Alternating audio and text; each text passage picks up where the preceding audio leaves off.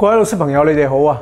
自從上一次咧，卡洛斯出咗片啦，介紹點樣用呢個真空吸塑機之後咧，好多教 STEM 嘅朋友咧都好有興趣，立即咧嚟問我攞關於呢個真空吸塑機嘅資料。於是咧，唔單止學校買咗啦，連卡洛斯咧喺教育局嘅工作崗位咧亦都買咗。所以出年我應該會有 course 咧去教大家點樣用真空吸塑機嘅。但問題翻嚟呢度啦，好多人話真空吸塑機唔係難用啊，但係點樣做個模出嚟咧？我記得上一次我喺節目裏邊咧就介紹過，卡洛斯咧係用呢一部 CNC 雕刻機去雕刻呢種低密度梲木嘅。當然我會教大家，如果冇 CNC 雕刻機咧，其實你用任何物件咧都可以做個模具嘅喎。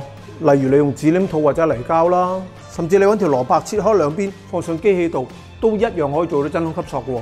但係其實我想講呢一部 CNC 雕刻機咧，亦都唔係咁遙不可及嘅。大家可能會見到咧，一部 CNC 雕刻機咁大部咧，就會有啲驚。因為有品牌嘅 CNC 機器咧，閒地幾十萬嘅。其實卡洛斯咧都係由細嘅 DIY 機器開始玩起嘅。如果你想知道喺民間點樣開始玩 CNC 咧，呢個節目啱晒你啦。提一提大家，如果大家都喜歡風琴奇俠卡洛斯嘅頻道，請按右下角嘅訂閱。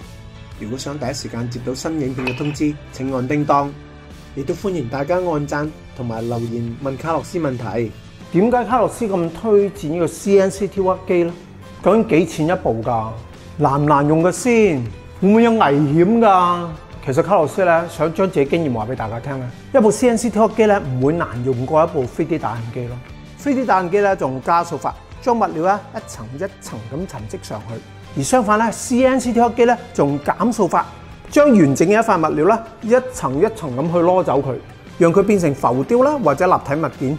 某種程度佢 versatile 過 3D 打印機，因為 3D 打印機只能夠用塑膠，而 CNC 可以雕刻木料啦，之前用過個低密度梲木啦，或者甚至金屬都得。仲有只要喺機器度加入第四軸咧，就唔單止可以雕平面嘅物體，而仲可以喺圓柱體上面做雕刻創作添。嗱，講到咁，大家應該有啲興趣啦啩？如果你之前睇過卡洛斯嘅教學影片咧，有留意到我嘅背景咧，就會見到我屋企都有 CNC 機嘅。呢部機開頭嗰陣時咧，係喺淘寶上面訂購散件翻嚟嘅，後來再經過卡洛斯咧，逐步更換零件去改良而成嘅，可以話係我私人擁有嘅第一部 CNC 雕刻機。咁做乜事要大印到咁，屋企都要有 CNC 機咧？主要因為咧當時咧做好多有關二胡嘅製作啊，無論係喺刻字啦、做音槍啦，以及做浮雕咧，我都好需要有一部 CNC 雕刻機。由於我有自己裝嵌呢個小型嘅 CNC 機嘅經驗咧，到後來咧去準備呢個 Maker Space 嗰陣時咧，我就自己去 design 一款大型嘅 CNC 機啦。咁頭先講過啦，一部咁大型嘅機咧，買翻嚟要幾十萬噶嘛。我如果自己整咧，我又怕我冇咁嘅機器啦、時間啊、材料等等。於是咧，我就淨係設計咗個外觀，就交俾咧淘寶上面嘅商家去幫我製造。呢個平台巴閉啦 ，X 軸啦可以係450mm。而 Y 軸咧可以係600mm， 仲有 Z 軸咧都可以係150mm添。唔止係咁啊，喺我訂做嗰陣啦，仲訂做埋第四軸添。剛才我講到咧 ，CNC 雕刻機咧唔會比 3D 打印機難用，因為其實佢哋根本係用相同嘅原理。好似上次真空吸塑嗰隻船仔個模具咁樣，我其實咧只不過係下載咗個 STL， 跟住再喺 Tinkercad 裏邊咧執翻靚佢，而最後咧都係 export 翻一個 STL 出翻嚟。至於驅動 CNC 雕刻機啦，同驅動 3D 打印機一樣，係需要製造一個 G code 嘅 file 嘅。咁卡洛斯咧就習慣咗用 Autodesk 嘅 ArtCam。雖然呢個軟件咧去到2018年咧已經停產啦，但係去到2019咧又有人接翻手喎。嗱，而家佢咧就改咗名叫做 Cavco。只要喺 ArtCam 裏邊設定好材料嘅厚度，選擇好幼切同埋粗切嘅刀具，然後再將兩把刀嘅刀路咧都模擬一次，完成咗之後咧就可以將支曲生成出嚟㗎啦。所以我話唔會難得過你用 Culer 去做 3D 打印咯。好啦，只要勾到咧呢個咁嘅 G 曲出嚟咧，跟住就可以用翻 CNC 嘅軟件撈翻個 G 曲入嚟。而我哋嘅工件咧就要鑲落一塊木板度，而木板嘅四角咧就用 clamp 寫喺平台上面。下一步咧就係安裝刀具啦。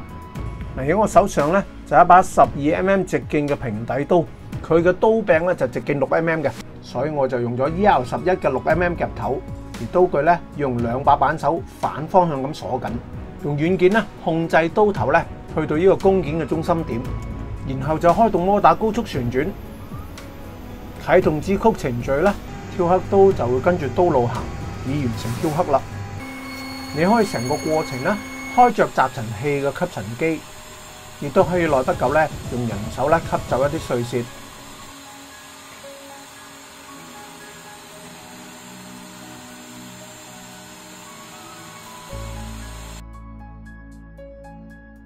完成咗粗切之後咧，就可以安裝3mm 嘅圓頭刀啦。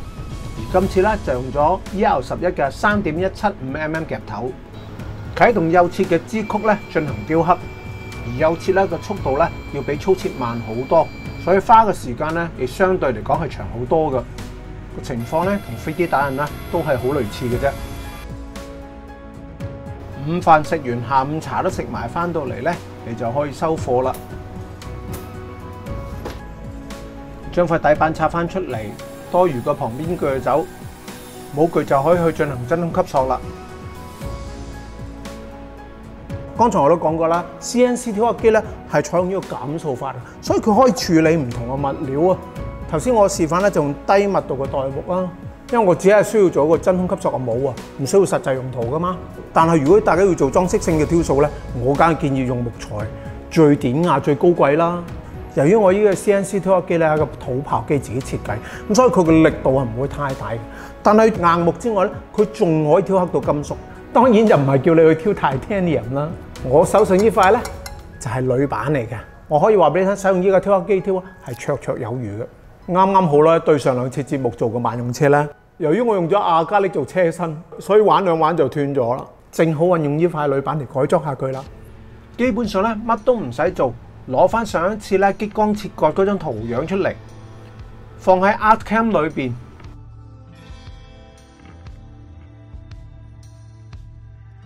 由於只係做3mm 嘅平面切割咧，就唔需要經過粗切嘅程序啦。但係由於窿同埋外圍咧嘅刀嘅走法唔同嘅，好似安裝 Arduino 同埋步進摩打嗰啲螺絲窿啦，以及走線嗰啲窿咧，把刀要走內側嘅。但係至於塊板嘅形狀咧，就要走外側啦，所以都分咗幾次嚟做刀路啦。我哋會選用同一把刀咧，係做晒所有工作嘅。揀刀嘅時候，記得揀翻一把切割鋁材用嘅剪刀，因為切割金屬嘅刀咧，佢個進刀會慢好多嘅。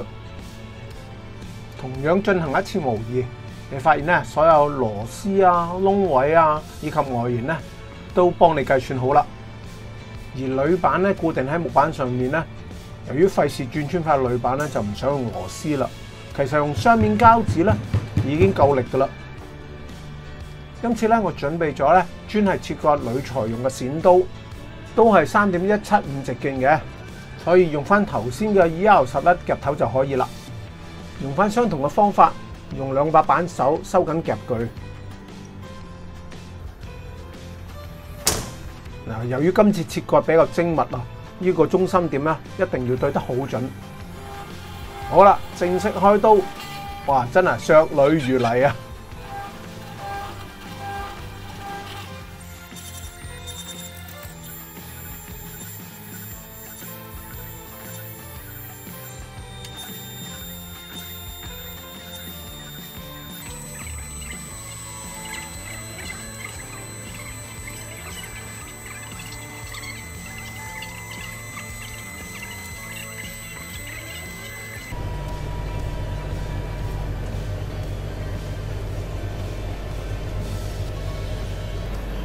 哇，幾正，冇得頂啦啩，靚到咁。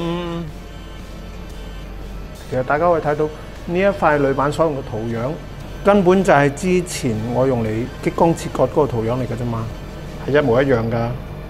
希望經過咗今日介紹之後咧，大家唔會再覺得呢個 CNC 雕刻機係洪水猛獸，而只要適當咁學習多加利用咧，佢係可以為我哋處理到好多種唔同嘅材料嘅，而亦都係除咗 3D 打印機之外，我哋 Maker 常用嘅一種生產嘅利器嚟㗎。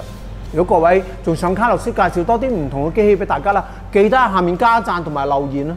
你哋嘅留言就係卡洛斯製作影片嘅原動力嚟㗎。